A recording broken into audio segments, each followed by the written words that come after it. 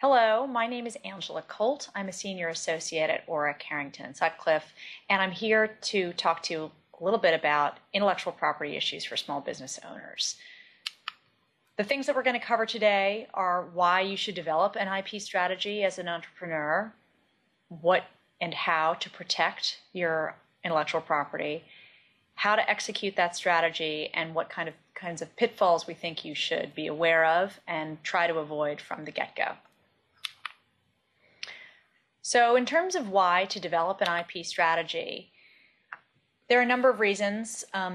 First, if you're starting a business, it's probably because you have a terrific idea and you want to stop other people from capitalizing on your idea, and that's a barrier to entry issue. It also is something that usually is going to set your business apart, depending on whether you're offering a good or service. Usually you have something different to offer the market that other people don't, and so you want to make sure that, again, somebody else doesn't steal that.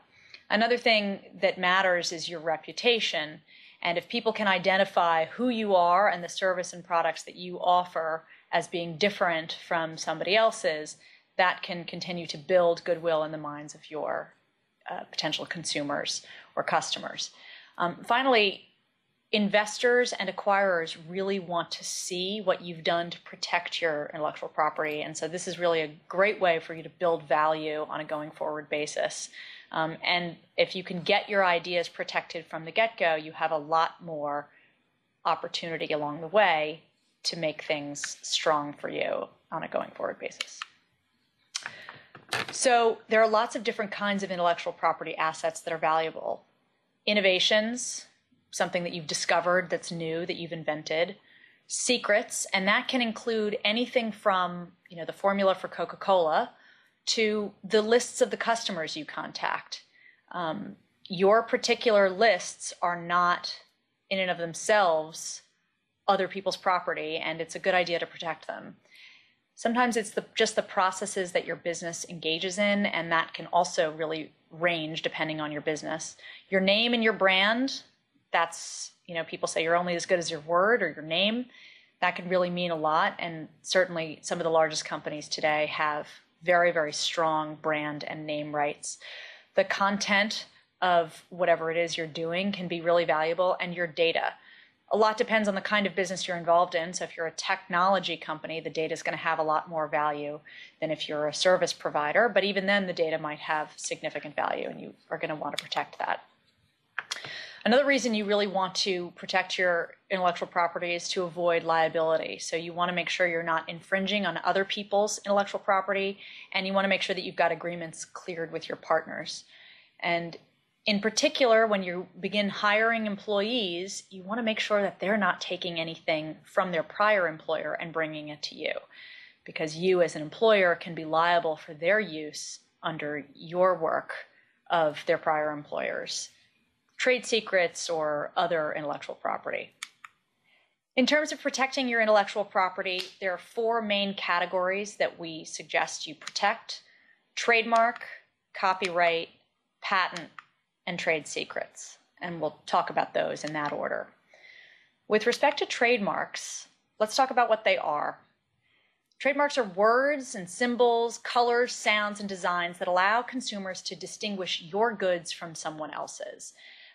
And the law protects your rights in the trademark brand, and it also protects consumers from being confused about the origin of the goods.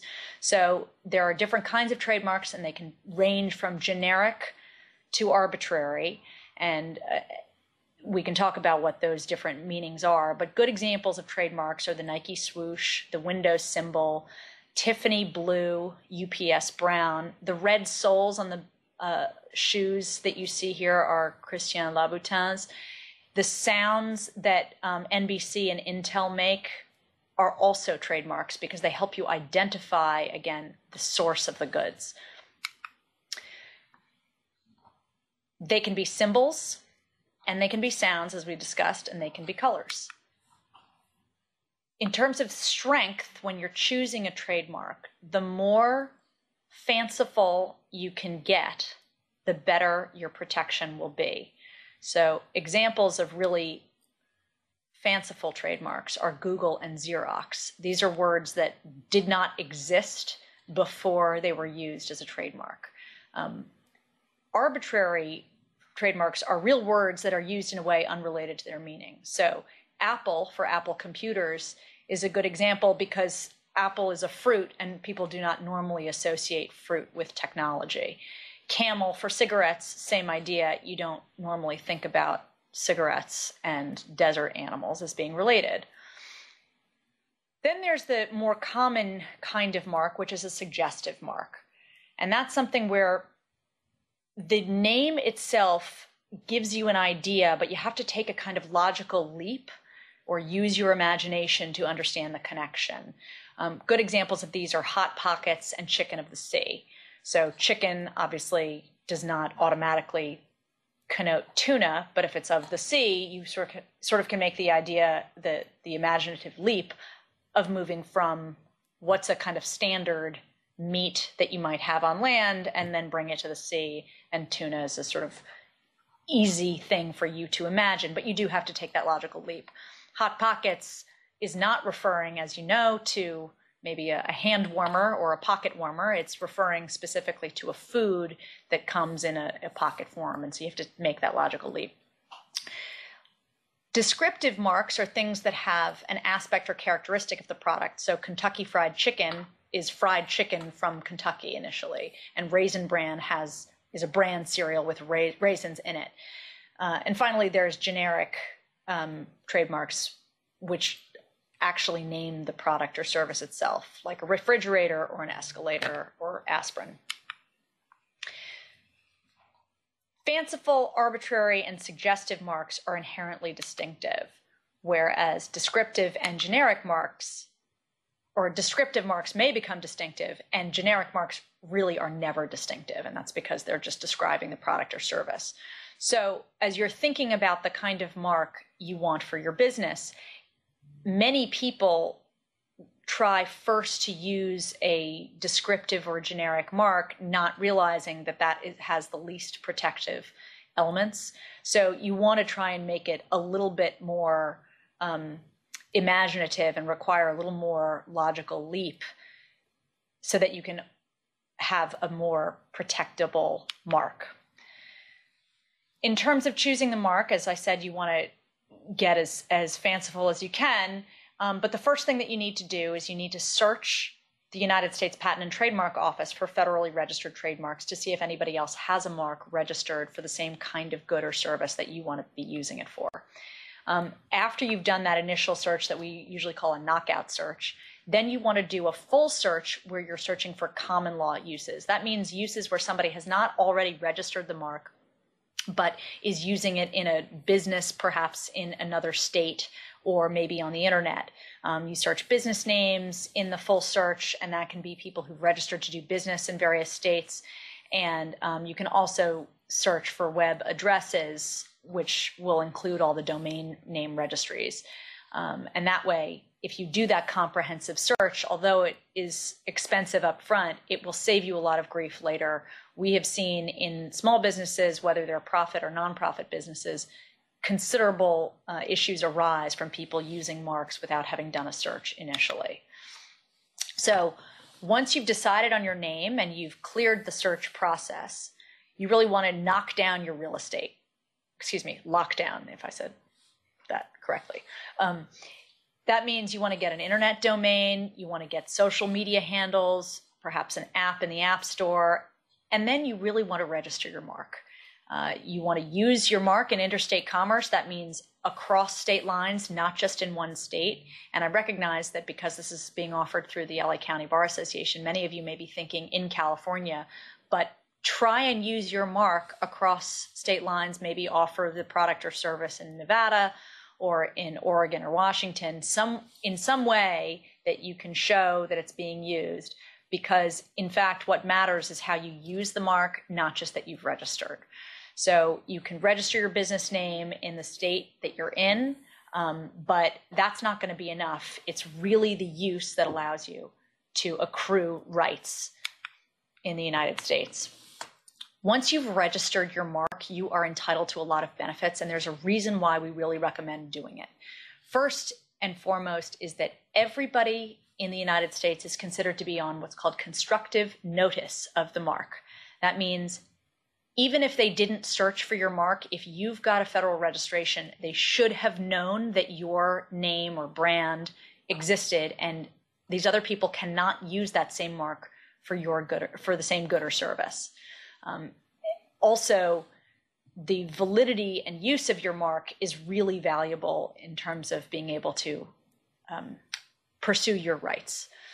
It also means that your mark is not contestable after you've had it for 5 years. And in federal court, you're entitled to pursue your rights under the United States Lanham Act, and you can even get damages under that statute.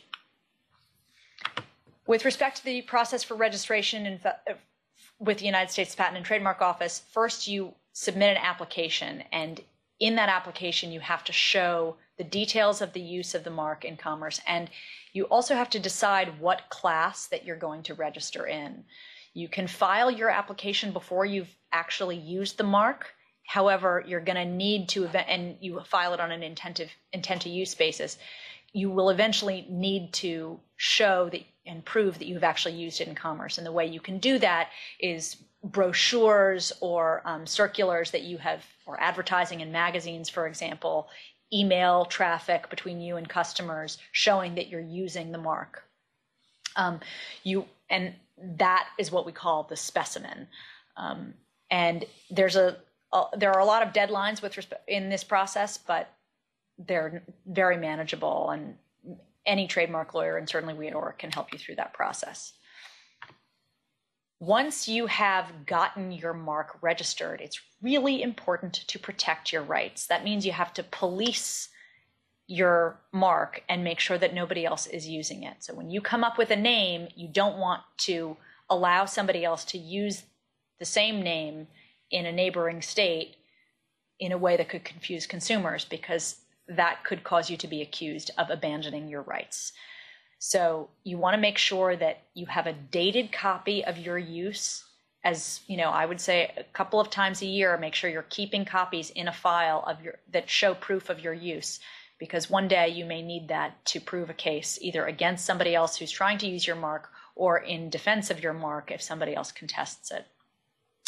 Another thing that matters a lot is that if you try to license your mark to someone else without retaining any control of the way they use it, we call that a naked license, and that can lead to loss of rights. So you have to make sure that if you give somebody else the right to use your name, there are conditions and you have the right to pull back and say, no, you're not using my name properly. You want to make sure that your company is the sole and exclusive user, so that other people in commerce are not going to be confused. In other words, consumers are not going to be confused about who it is that is making the good or service that you're offering. You want to avoid being counterfeited, and you want to make sure that your mark does not become ultimately diluted over time. That comes once your mark becomes famous, which we're hoping, since you're entrepreneurs, will be a high-class problem.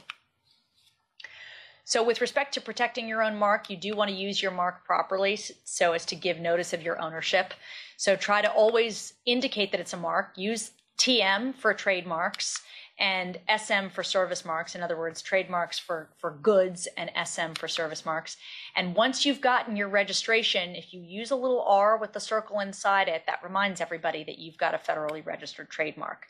If you don't use the R with the circle inside it, that doesn't change your rights. It's just another way of putting everybody else on notice that you have federally registered rights in that mark, and it's just a good idea to do. Another thing is, it's important to not use your mark as a verb or as a noun. If you do that, you can run the risk of your mark becoming generic. A good example of that is Band-Aids. If you say, I'm getting a box of Band-Aids, that starts to mean you're getting whatever they are now called, adhesive strips. Or Velcro is a good example. The trademark lawyers at 3M have produced a great video showing you about how you should call it hook and loop and not Velcro. And they're actually referring to it as as a noun there, they're saying, don't say that my sneakers have Velcro, say they have hook and loop, buy Velcro. Again, don't say FedEx the package to me, it's send me it via FedEx. With respect to logos, you can use your own and you can register your own with the USPTO, but do not use others without permission. When you use a logo, it implies endorsement. So you don't want to let other people use your logo without your permission either. If they're just describing your service or your good, they should be using your word. And you should do the same. That is an important way of being sure that you're not going to infringe on others' rights and to protect yourself from being accused of infringement. It's important to do. With respect to using a competitor's name, you want to make sure that you can substantiate any claims you make. So for example, if you do comparative advertising, it's really important, and we'll get into this as we talk about advertising, to have a reasonable basis to make the claim that you are about the other person's product. Otherwise, it could look like the other people, your competitor, are supporting your position and have endorsed it or have agreed that you can use their name. Let's talk about copyright. What is copyright law? Its purpose is to encourage creating creative works, and it covers original works of authorship fixed in a tangible medium.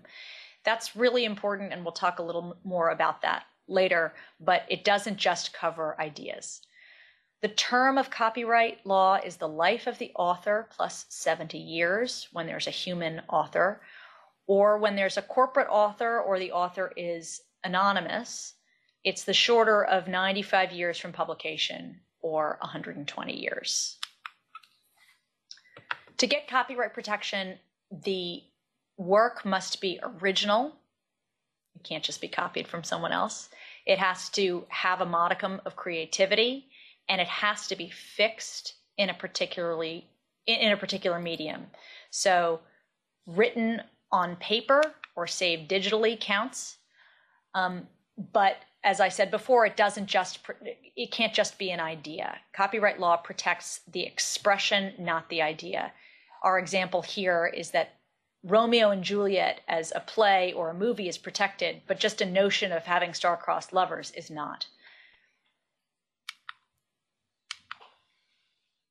West Side Story is a good example of another rendition of star-crossed lovers. So if you have a joint work, multiple authors can be the authors on the work, and with an intention that it's merged into a unitary whole. A work for hire is the thing that you'll probably most often see with respect to your business. It's where the copyright is owned by you as the employer, and the author is created to hire is hired in order to create the work. It's important in your agreements with contractors or employees that the work that they do be considered works for hire rather than their independent work for you. Copyright law protects a lot of different kinds of work. It can be choreography and music and written work like books and plays. It can be music, sound recordings, video, and of course, artwork. A copyright owner has a collection of rights, in particular, the exclusive rights to reproduce the work, prepare derivative works, distribute the work or copies of the work, and perform or display the work. And that includes still images of a motion picture. I like to focus on this, especially for small businesses, because a lot of times, particularly with social media and GIFs that you see online, people will include snippets of movies or still images from movies and have this idea that that itself is not protected and that they have permission to use it. That's wrong, and you can be liable for infringement. So if you register your copyright, you have the opportunity to sue for infringement.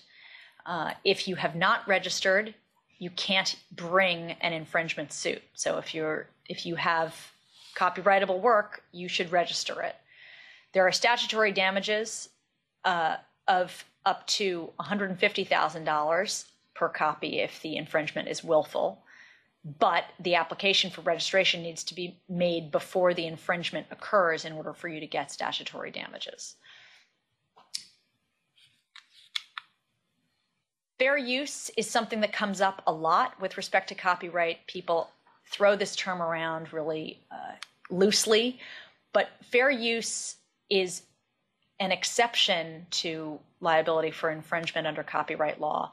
And that's when the use is criticism, commentary, news reporting, teaching, scholarship, research, and it satisfies a 4-factor test. So that includes the character of the use, where we consider whether the work is commercial or nonprofit. That does not mean that every time a work is nonprofit, it will be considered fair use. The nature of the copyrighted work, whether it's fiction or nonfiction, published versus unpublished work, the amount and portion of the work that's used, and the effect on the potential market. So those factors will be considered and weighed. They're not elements. The thing about fair use that I just want to go back to and explain is that fair use is an affirmative defense to an accusation of copyright infringement. So at the point where you're putting something on your company's website or in an advertisement that you're considering to be fair use of somebody else's copyrighted work, be aware that it doesn't protect you from being sued. It protects you from being found liable, if in fact your use is fair. So at the point at which you're asserting a fair use defense, you've already been sued, so you're already probably in an arena you didn't want to get involved in. So we counsel clients to avoid even fair use up front unless it's necessary to their work, for example, in the context of a news organization. There are other statutory exceptions to infringement for uses that include things like school use, educational display, or religious performance. There's a small business use of radio and TV broadcasts in the statute or in a record store, but you should definitely consult the statute for the specific contours of those exceptions. Before you use an image protected by copyright, you should definitely get permission from the copyright holder. So that means the photographer or the artist before using the photograph or illustration. That includes on social media. The fact that somebody has been to a museum and photographed something and shared it on social media does not mean they have that person's permission to use the work. Similarly, if you re-gram on Instagram that work, or retweet on Twitter, or post on a blog, you're not exempt just because somebody else shared it first.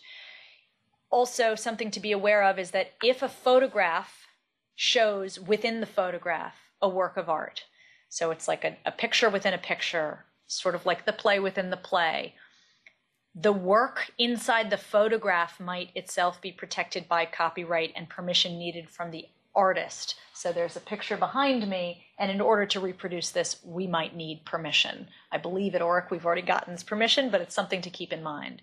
And as I said, this definitely includes Instagram. Just because you found something online doesn't mean it is okay to share and use. So if you're using something like Shutterstock or Creative Commons, you really should check the license and the terms of the license to be sure, because a lot of times the permissions are limited in scope, and what you're using could actually run afoul of the license and get you in trouble. We've seen that happen with clients before. As I said, fair use is an affirmative defense, and so by the time you are relying on it, you've probably already been sued or somebody's threatening to sue you. And in particular, because it's an affirmative defense, your company would bear the burden of proving that the defense works for you. Patents. What are patents? The purpose of patents is to promote innovation, much like copyright law, and we're encouraging inventors to disclose to everybody what the inventions are to the public. In exchange, the inventor gets a monopoly or an exclusive right to make, use, sell, have made, and offer to sell the invention in the United States. It covers new and useful and non-obvious inventions, and the term of a patent is 20 years from the filing of the patent application. Patent protection is definitely important because it will allow your company to get funding. You can get revenue through licensing your patents to others. You can do joint ventures with various other entities related to your patent strategy. It can also give you an opportunity to sell your business if you have a strong patent portfolio. And it gives you countermeasures against competitors in terms of your defense of your IP. If you've got a competitor who's got one patent and you've got another patent, you can use your patent to defend against their suggestion that you're infringing. Patent protection is available in the United States now based on who files for the protection first, not based on who invents it first. So this is different from trademark, where the use of the mark is what matters rather than the timing of your registration. In the patent world, we actually used to rely on the use or the invention, as it were, and now it's really in first to file. That means there's a sort of race to the patent line to get your patent on file. Your application needs to be filed within a year after the inventor directly or indirectly describes the invention in a printed publication, or offers for sale a product that uses the invention, or otherwise publicly uses or discloses the invention. Other countries might require absolute novelty, but we're speaking here as the United States. The way you obtain a patent in the United States is you prepare and file your patent application with the USPTO, and an examiner is going to review your application and decide whether the invention is new, useful, and non-obvious. It's usually about 3+ years to get done, and it does cost thousands of dollars, but it can have very real benefits, as we discussed before. With respect to patent protection, the scope of the patent is dictated by the claims listed in the patent itself. What a patent gives you is the right to exclude others from making the invention you claim in the patent. The patent itself does not give you a right to make that invention. Copying is not required for you to be able to assert patent infringement. There are lots of different types of patents. For example, a utility patent for inventing a way of using something in a novel way. A design patent, such as the design of an iPhone. Even a plant could be patented if it is novel and conceived of by a human being, rather than something that just occurs in the wild. What is patentable? In the United States, the law has changed a lot in the last 5 years. The law for a very long time held that you could not patent the laws of nature or natural phenomena or even abstract ideas. And so often patents existed in the software and business method space. But in 2013, the United States Supreme Court issued a decision in a case called Alice v. CLS Bank. And since that decision, patenting business methods and software has become a lot more difficult. Courts now look for an inventive concept that solves a technical problem, and it really has to be significantly more than just the abstract idea itself. So it doesn't mean it's impossible to get a patent in the software space, but it is definitely considerably more difficult. Trade secrets. What are they? They are things that must be kept secret from other people, that other people do not know, and that you are taking reasonable steps to protect. The purpose of trade secret law is to prevent unfair competition in the marketplace. And the term is potentially unlimited so long as you don't disclose it. The most common examples of trade secrets are things like the formula for Coca-Cola or the KFC recipe for their spices.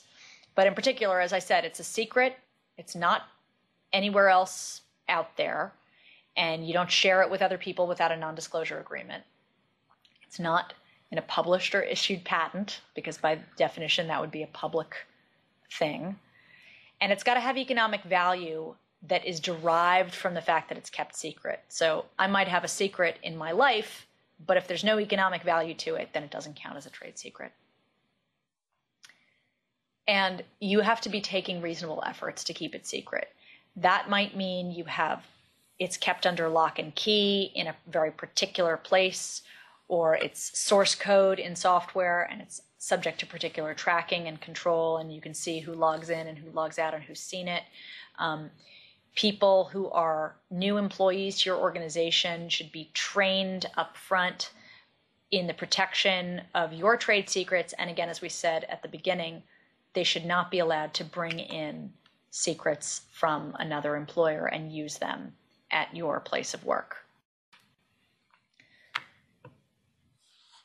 The formula for Coca-Cola is pictured here, but again, examples of trade secrets include customer lists. They can be methods for training people or methods for conducting your business strategies, the way you're planning to approach the market in a particular arena that's unique. The formula for something like a soft drink. Source code in software is a common kind of trade secret. Executing your IP strategy. There are lots of transactions that involve IP. It can be licenses or assignments when you do a joint venture, when you're developing something new or maybe distributing something, or when your company is being acquired or you're acquiring someone else. When investors are looking to invest in your business or you're looking to invest in someone else's business, sometimes it's M&A, mergers and acquisition, due diligence.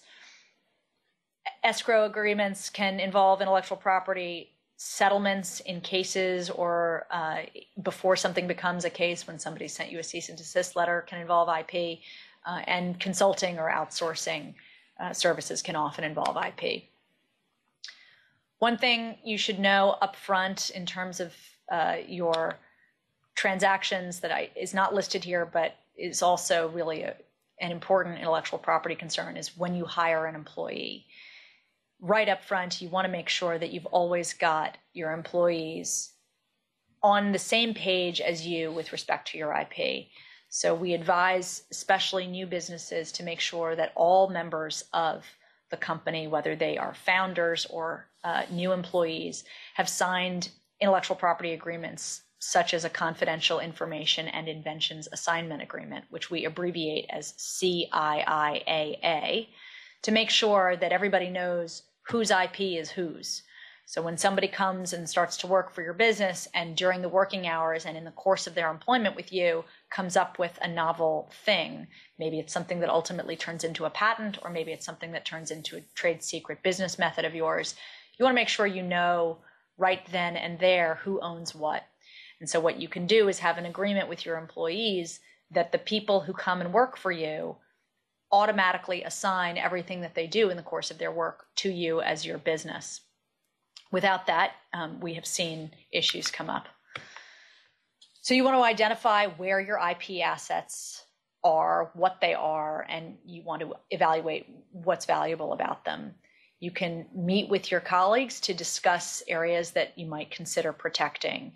And in some instances, you might want to reward your employees for mining intellectual property, but you want to make sure that that's all done within the parameters of the law, and you need to follow the required formalities. So as we've talked about with respect to employees, there are also things that come up in terms of whether the person's going to be your employee or your independent contractor.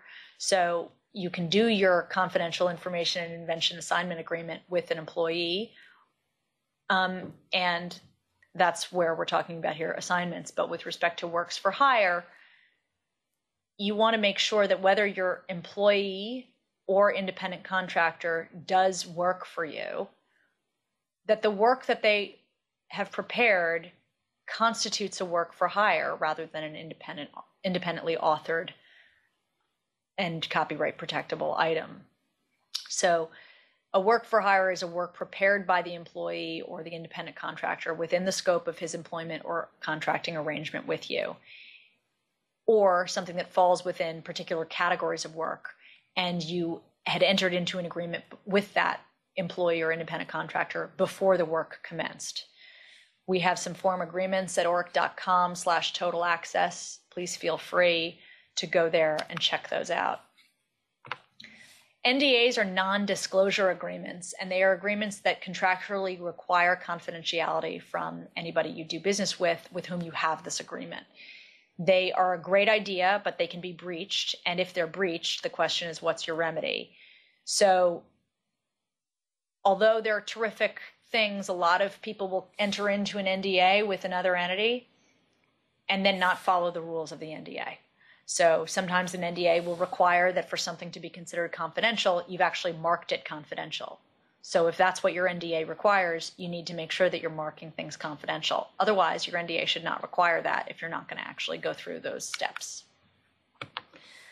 A lot of times we get asked whether something is a trade secret or patent and what kind of protection the thing should be offered. Trade secrets are a lot less expensive than patents to protect, in as much as you don't have to go through the application process. Trade secrets protection can be available for information that doesn't meet the high threshold of patentability, but it's really only useful for information that you can't reverse engineer by looking at the product. So depending on the kind of business you are operating, if somebody can figure out what the secret is just from opening up the widget that you've made, consider whether that's really better suited for patent protection, because it's not going to be secret for very long if somebody can reverse engineer it. And the law says that reverse engineering is not an improper means of discovering what a trade secret is. The other thing to keep in mind is that when a patent is filed and issued, it is a publicly available thing. So you don't have to keep it a secret. And sometimes the process of keeping things secret and even knowing what your secrets are is challenging. So you can't just sort of assume that everything's going to be trade secret, because reverse engineering and also the ability to keep something secret is not that easy. Some ideas can be protected as either patent or trade secret. And an idea could be patent eligible if it's new, useful, and non-obvious and relates to some kind of process or machine or manufacturing technique that you're involved in. It could be trade secret eligible because it's not yet publicly known and is deriving value from its secrecy, and you are taking reasonable steps to maintain that secrecy. But you are ultimately going to have to choose, because something can't both be secret and public at the same time. A lot of times we'll see people describe in a patent infringement suit trade secrets that are related, but eventually if they are super related, the trade secret is usually not going to be a confidential thing and therefore is not really a secret. With respect to open source software, there are some things that you should be aware. There are different kinds of open source, and you can see here there's public domain. That means software that's not at all protected by copyright. There's open source licenses under the academic arena where there's no requirement of reciprocity. There are reciprocal licenses where that says that if you use the open source software or product, any derivative of your program needs to be relicensed as open source. There's freeware and shareware, which is closed source software that's offered for free or at a very low cost. And then finally there's closed source, which is the typical commercial software that is distributed as just an executable file. A good example of that is, Microsoft Word. There are fewer restrictions on development as you go down this chain, as seen here. With respect to open source, you should definitely proceed with caution. All of the various licenses that you're going to encounter will have different terms, and you should consider whether they require reciprocity, what the scope of the IP license is, and whether there's a retaliation clause with respect to their patents and any kind of compatibility issues. Other things that could come up in the terms of a license could be venue, in other words, where somebody could sue you. If you agree to use that open source software, you might be agreeing to being sued in Fargo, North Dakota, and that might not work out so well. There are some pitfalls we'd like to advise you to try to avoid. with respect to your IP strategy. One of them relates to false advertising, and another is the violation of rights of privacy and publicity. False advertising is an issue that touches state and federal law, and advertising is really any statement about your product or service or about a competitor's product or service that you're making to the public, or it can include that. And that can be words, pictures, diagrams, things shared on social media. And false advertising is a false or misleading statement that is made in commercial advertising or promotion that's likely to cause a mistake or deceive consumers. So an easy way to avoid false advertising is to make sure that what you're saying is true. And if you're ever in doubt, that's what you should come back to. You should substantiate each claim before you make it. And that means a claim about your own product. Our product does X, or our product is the only company that can do X. That's making a statement actually about your competitor's product, because you're saying that you're exclusively able to do something. You can be sued by competing companies for false advertising, attorneys general of the 50 states and the District of Columbia, individual consumers who can bring individual suits or class action suits. The Federal Trade Commission can bring an investigation or a lawsuit, and the National Advertising Division of the Better Business Bureau can also act independently if your advertising is problematic to them. So examples of false advertising are, for example, when you say something that is literally false. My product is the #1 doctor recommended brand, when it isn't. But it would not be false if your product is the #1 doctor recommended brand. That's a truthful statement, so that's not false advertising. More complicated than literally false claims or truthful claims are claims that are misleading. So maybe omitting a material fact. If you are talking about something and you give a half truth but not the whole truth about your product, that can lead to lawsuits or investigations. But if you make a statement that's really an opinion, or a puffery statement, which is something that's not really capable of being true or false, like the most beautiful car on the road, or, Red Bull gives you wings, those are statements that no one is really expecting you to believe or be able to prove. The most beautiful car, there is nobody who would say that there is an objective way of measuring that. And similarly, nobody believes that you're going to sprout wings from drinking an energy drink. Rights of publicity and privacy are also important to avoid violating. Many states recognize an individual's right to privacy and publicity, including the right to make sure that other people don't use their name or likeness. So that means that before you use somebody's picture in an advertisement, you want to make sure you've got that person's permission, not just the photographer's permission. So there are New York State laws that cover this, California laws that cover this. And in the context of photographs, it's, as we said, it's not just the person who is the taker of the photograph, whose permission you also need, but you need the person who's the subject of that picture. And usually that applies even in crowds if the person can be identified. If it's a far enough away image, then that's usually not a problem. With respect to celebrity images, you also need to get permission because the rights of privacy and publicity apply to both celebrities and non-celebrities.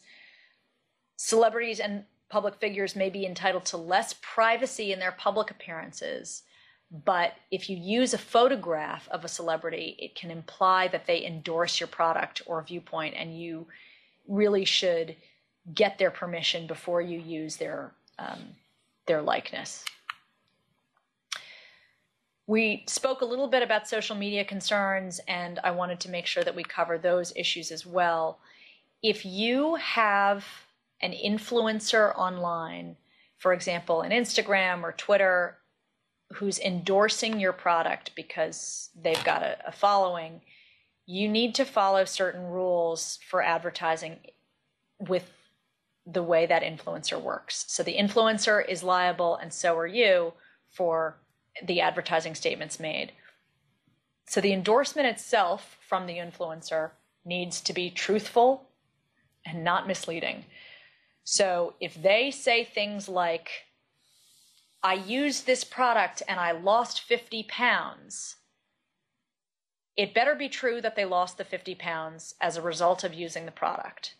But if that's not the typical result, they are going to need to disclose that, and they're also going to need to disclose that they have a connection to you. So if the statement, I used this product and lost 50 pounds, is made by somebody who's getting free product from you, or they've got a family relationship with your business, or they're getting paid by you, they have to say that up front in a very clear and conspicuous way to make it clear that this is an advertisement, in fact.